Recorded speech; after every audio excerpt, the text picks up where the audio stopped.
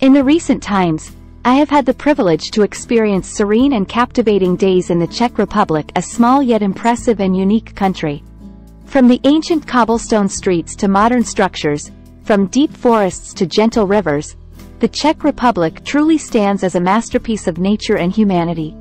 Upon stepping into Prague, the beautiful capital of the Czech Republic, I couldn't help but be drawn into the harmonious blend of classical architecture and the vibrancy of urban life.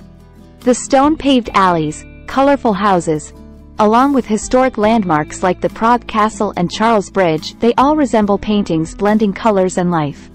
Every step on those ancient streets feels like a journey back in time, where time seems to have paused to preserve moments of beauty. However, the Czech Republic extends beyond Prague, more vast and diverse. I ventured into tranquil countryside regions, where green fields and quaint villages create a vivid canvas of rural life. Here, I sensed the sincerity and simplicity in the ways of the local people. They are diligent farmers, living harmoniously with nature and cherishing simple yet precious values. The Czech Republic also boasts unique cultural and historical legacies. The ancient castles, traditional wooden houses, and historic shrines, they all serve as wonderful examples of human patience and skill. Through each sculpted statue and mural, I could feel the love and pride that Czech people hold for their culture and history. The diversity in landscapes and cultures has made the Czech Republic an appealing destination not only for history and culture enthusiasts, but also for souls seeking tranquility and modernity.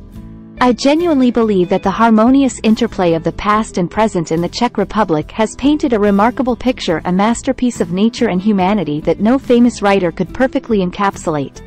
In the midst of the Czech Republic's enchanting beauty lies its villages, where time seems to stand still. These villages, tucked away in the embrace of rolling hills and lush forests, hold the secrets of generations past. The rustic charm of the wooden cottages, adorned with flower boxes and trailing vines, evokes a sense of nostalgia that transcends eras. As I ventured further into the countryside, the landscapes unfolded like chapters in a timeless novel. The undulating fields, adorned with wildflowers, seem to whisper tales of the seasons as they change their attires. The babbling brooks and tranquil ponds reflect the serene nature of the Czech people, who have learned to live in harmony with the land. The Czech Republic's legacy is not only in its landscapes but also in its art and architecture. The Gothic spires that reach for the heavens, the intricate frescoes that adorn ancient cathedrals, and the ornate details of Renaissance palaces all bear witness to the country's rich history and artistic spirit. To walk through the halls of these architectural marvels is to walk through the corridors of time, where each stone holds a story waiting to be whispered to the attentive visitor. The heart of the Czech Republic beats not only in its physical beauty but also in the warmth of its people. As I engaged in conversations with locals, I was struck by their genuine hospitality and their passion for preserving their traditions.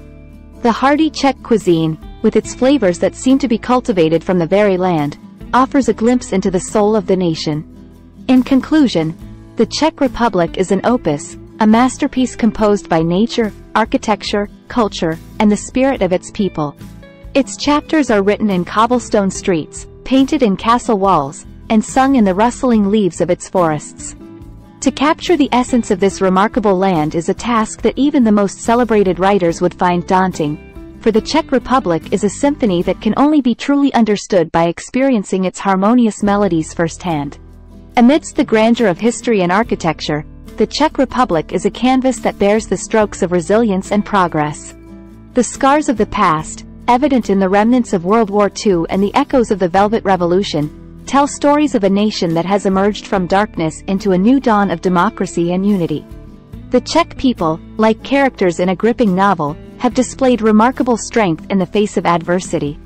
Their determination to rebuild, to reshape their destiny, is a testament to the human spirit's indomitable nature. The transformation of the nation's identity, from a turbulent past to a promising present, is a plotline that stirs the heart and reminds us of the power of unity and courage. But beyond the pages of history and the chapters of progress lies the soul of the Czech Republic, a soul that resonates with art, music, and intellectual pursuit. The works of Kafka and Havel, both sons of this land, have etched their philosophical musings and social commentaries into the global literary landscape. The haunting melodies of Dvorak and Smetana, often inspired by the Bohemian countryside, evoke emotions that transcend language. As I bid adieu to this enchanting nation, I am reminded of the words of the great Czech writer Milan Kundera: "The Czech Republic is not a state. It is a state of mind." Indeed, the Czech Republic embodies a state of mind where history intertwines with modernity, where nature merges with human creation, and where the spirit of a people defies any singular description. In the end, my encounter with the Czech Republic has been akin to reading an exquisitely written novel, where each page turned uncovers a new layer of beauty, depth, and inspiration. To capture the essence of this country is to attempt to capture the intangible, to describe the indescribable.